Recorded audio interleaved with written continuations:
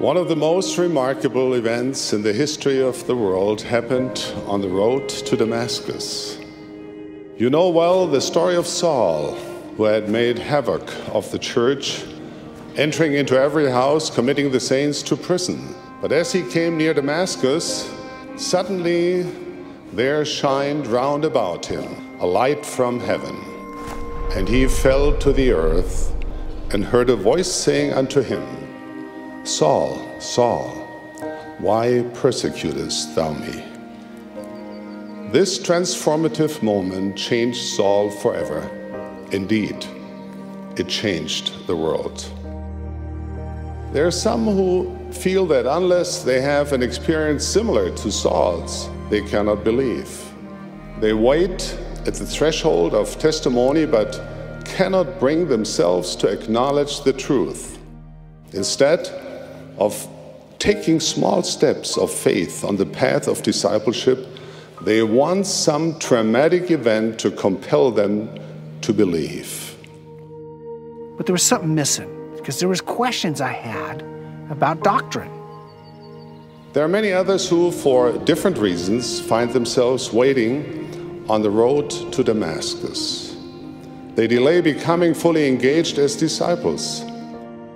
The gospel wasn't always an active part of my life, and there's a difference when you have that knowledge and when you have that conversion every day in your life. Some days it's only a moment, but it's those moments that make all the difference, because you know that He's there. The truth is, those who diligently seek to learn of Christ eventually will come to know Him. They will personally receive a divine portrait of the Master. You know, this guy came over and invited us to church. I said, why not? And we started going, and the missionaries started coming by. And we worked the missionaries over with questions, because I had lots of them. I think being reconverted is consciously making choices every day that will lead you in the path that you want to go in.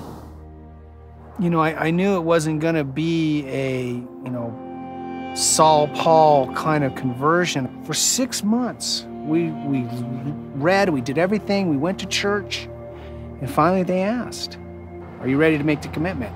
And so we became baptized, and it was like we belonged. This is where we belonged all along. I know that God lives and that He loves us.